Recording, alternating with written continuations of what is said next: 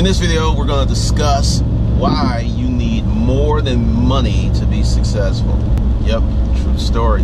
Hey, this is Glendon Cameron, founder of HustlersKungFu.com, that beginning information portal for folks who want to start businesses on real information. All of that stuff is below the video if you're interested. So let's get into this sad state of affairs where people think that a bunch of money that you didn't earn or that maybe you borrowed was going to help you become successful. It is a fallacy. It is a false narrative, and I'm going to explain to you why. Not too long ago, I'm driving, so I can't pull it up. Remind me to look it up.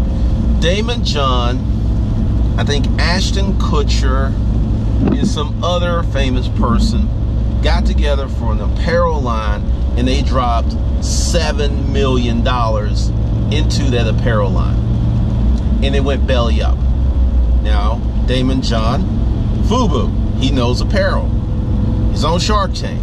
Ashton Kutcher, you know, punked. I mean, dude's got worth what, $180 million. So these are not unsophisticated investors. They're accomplished in many ways on their own rights. And they put this money in this company and it didn't flow.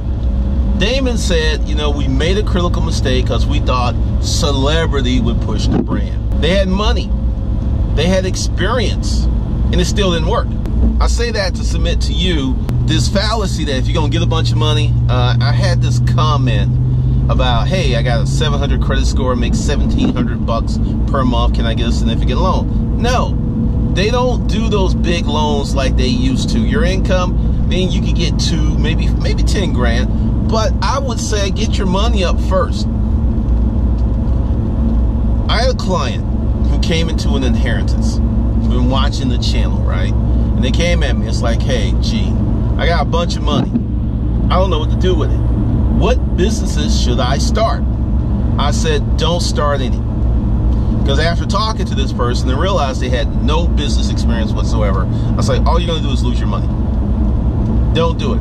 What you can do is take some money, put 95% of the money away, and take 5% and risk that. That way, if everything turns into ashes or catastrophe, you still got most of your money and you're good. So we go through this process. It's about 2 years, and we build what I call micro businesses. Small businesses that have designated purpose. And the person was really hyped because before they inherited all this money, they didn't make a lot of money. So they were having these businesses, developing business skills, and now I think, what is this, 5 years later, they're in a position to really take some money and put it in something because now they have 5 years of business experience. You cannot replace business experience with money. You can't do it. I know people will argue with me. There will be folks who will go in the comments. And for you folks who come in the comments and you want to do it with me, I'm going to start asking you some tough questions. If you've been listening to someone and you're like, well, this is advice that's really good, I'm going to ask you a really common sense question. Okay, that advice is so good. Have you executed on that advice? And if the answer is no, or you don't answer, that means I was right. And if you lie, I'm going to challenge you on that, because here's the thing. Everybody's like getting all of this, quote, information and knowledge, and they're not doing anything with it. They're not building businesses. They're not putting stuff up. They're just out here pretending to be somebody. So once again, money without experience, without a team, without the right things, you will lose it. What's that saying? A fool and his money will soon be parted. It came from somewhere. So the real economics of success are experience. If you have experience, you can get money. If you have experience, you can build stuff. And I tell everybody, stop trying, and I talked about this in the earlier video, stop trying to leave what you know how to do and go out here and do this other thing that you don't know how to do. You got a learning curve, you got a burn rate, you got all this stuff that's going against you, but people are still out here doing it. Like, you know, social media manager.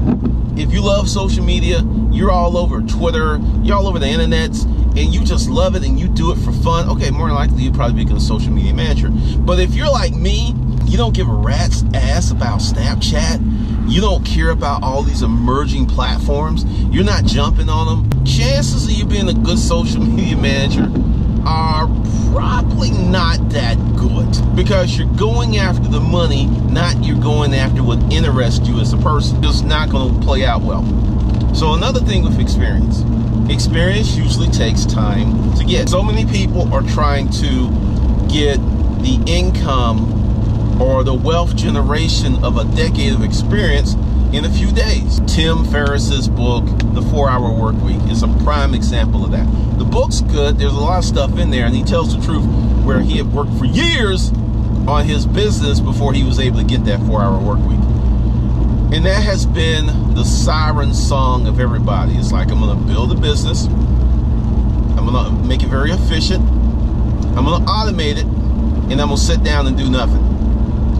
Your end goal is to not produce, not to have a purpose, not to be a part of the world. Your end goal is rooted in selfishness and laziness. Now, when have you as a person ever known anything that was rooted in selfishness and laziness to ever bear fruit? This is why so many people fail when they try to do that stuff. Because the intentions were jacked from the beginning. The intentions were just based in basic, banal, nothing worthy. Yet they wonder why it doesn't work out. Hear me and hear me now. Start getting experience in something. If you're a young person and you don't know what you want to do, experiment. Take chances. If you're under 25, I'm going to say something that's very controversial. Let me go to, if you're coming out of high school and you have no clue to what you want to do, you have no money, and you're going to have to take out a ton of student loans to go to school, I'm going to say, don't go. Move out your parents' house. Yep, become an adult. Get yourself a job and go out and experience life. Get on your own, date people, travel, do stuff without the protective cover of mom and dad. Because, see, here's the thing.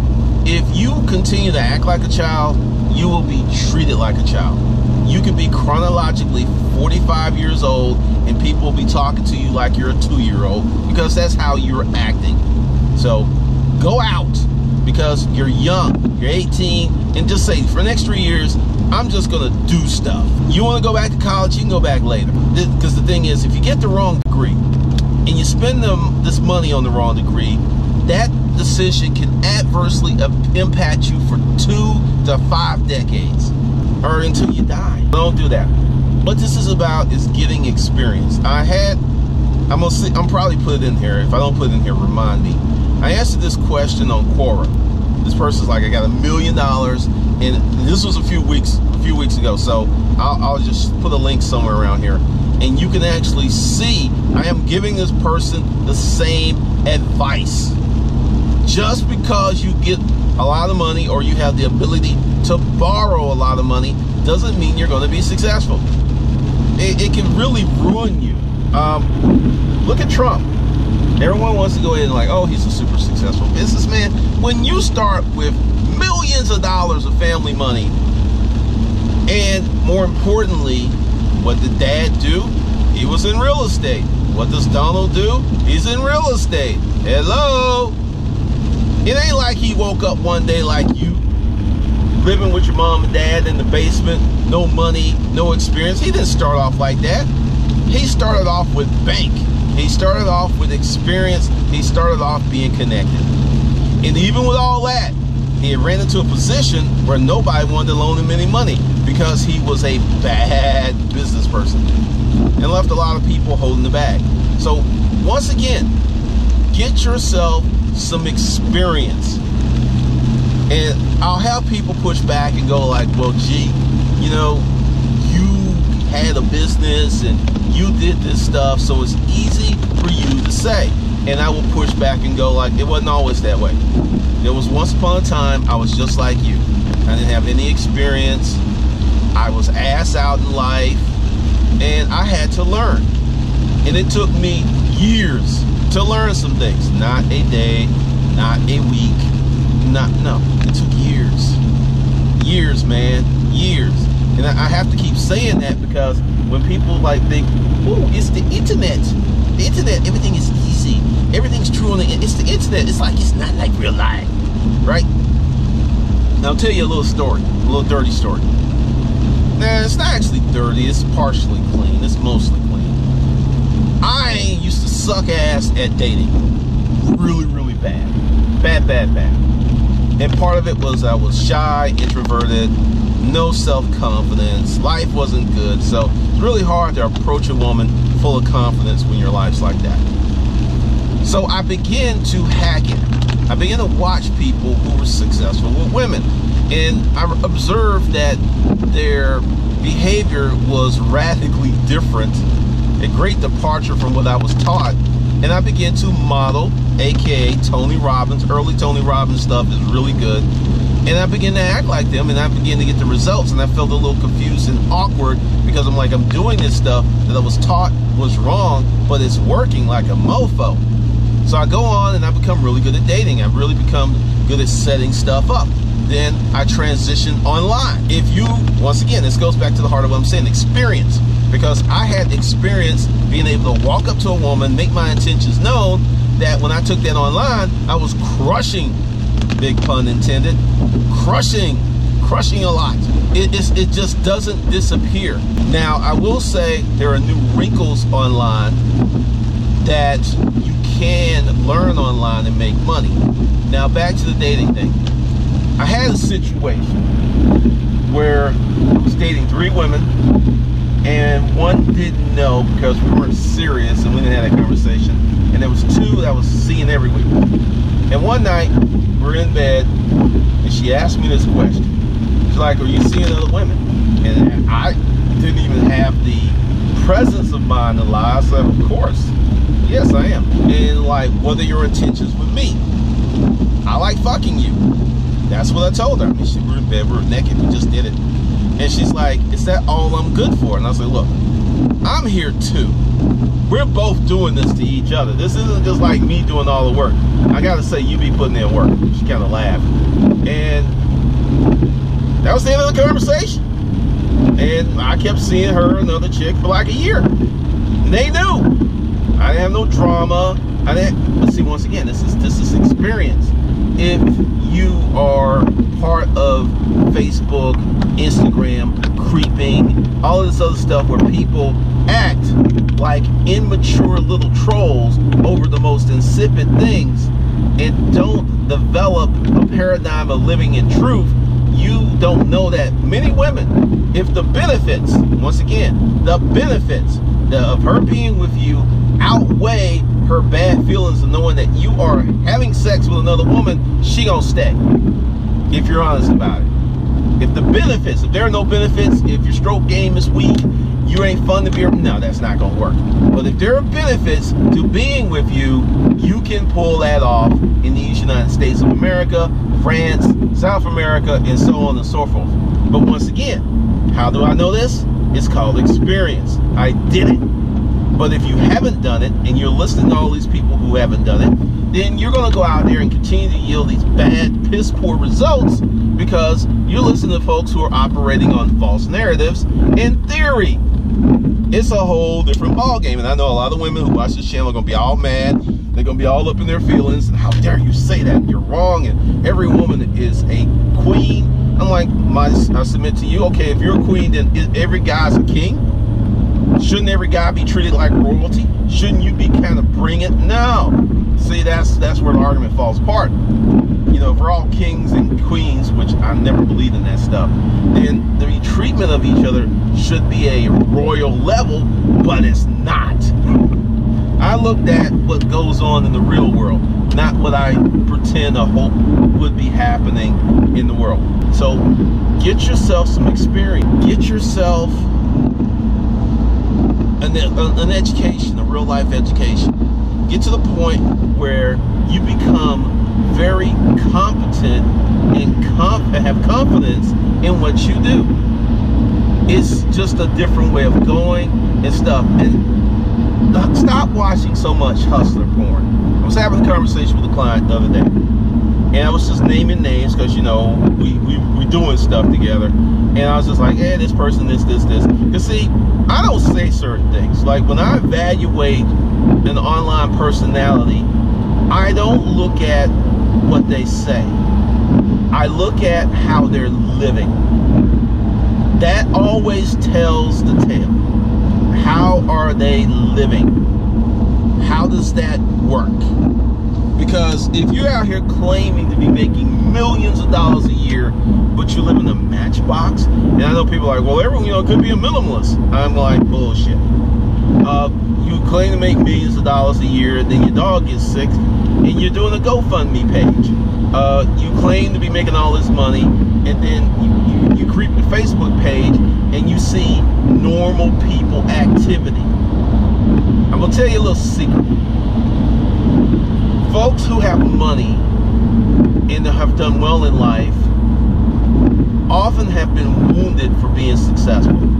So these people, if they're smart or they just don't want to be wounded anymore, there's a group that don't care, you don't see stuff on their Facebook page unless their Facebook page friend list is congruent, meaning everybody's like them. So when they just like, hey, we just bought a new Bentley, and it's gonna be like, oh girl, we're thinking about getting that too. You know, if the friend said it's like that, they'll put that stuff out there on social media. But if they have a lot of friends who are not as successful as they are, they will be hesitant to really show how they're living, because they're going to be judged, they're going to be attacked, and they're going to have people asking them for stuff. So a lot of folks with money, it isn't like they don't want to share. It's just there's so many people who don't have money that will attack them. Like, you know, I recently hired a chef, and I put that on my Facebook page. I even told the client's like, I'm doing that too. And it was for health reasons. It's not like, it's health reasons, and I've always wanted to have one. And it was on my goal list, and I kind of forgot about it, and then I actually was looking for one early this year. Then it just kind of all fell together recently. Now, there's a lot of folks who gonna hate on that. Who do you think you are? Why aren't you cooking? You can do that. And the thing is, I simply enjoy coming home and knowing in the very near future that I'm gonna have this delicious plate of food that is made for me, gluten-free. That's another reason. I have a gluten allergy, and I know for a fact, and I know that people think it's like witchcraft and stuff like that, but I've had a whole week of not eating it. I lost 4 pounds. Digestion issues have literally gone away. I have more energy, so gluten is not my friend. And that was one of the reasons of hiring the chef, is to create nutritious, low-carb food that tastes good. I don't know how to do that. I probably could learn, but I like building businesses. Building businesses pays me way more money than learning how to cook. And I have no desire. I can cook well enough to feed myself. I even have a few dishes. But I like doing business. So, and it ain't cheap. I'm not even gonna sit here and tell you no, it ain't cheap. And this was funny conversation with that, because she was kind of like, well, I could reduce. I was like, no, charge what you charge. I've told 2 people that I have done work for me this week, charge what you charge. See, I hate when people try to beat me down on price because I'm not going down. So I don't do that to other people. But once again, that's another sign of success. When you've been successful, you had to go through that hard work. You ain't trying to break everybody down because you don't have that poverty mindset. So that's another thing. And I put on my Facebook page a few people who are successful, like, oh, that looks good. Then one person kind of like did a little hate. And I just, you know, like, I'm gonna do me. I'm gonna put it out there, but that's how I'm living. And I know what can happen when you put out that you're living well, and there's a bunch of other people who are not living well, and people feel that it is offensive for you to show your life if you're successful when there's so many people who are suffering.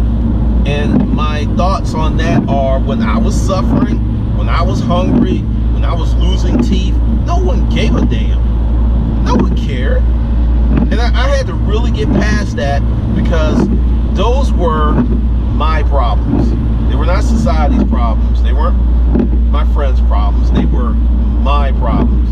And when I put on my big boy pants and boxer shorts and realized that I need to take care of me, and I stopped hating, and I stopped being small, and I stopped just looking at folks like I was chewing on a mouthful of spiders, and just started to push, execute. I started to have success in my life. It was real funny.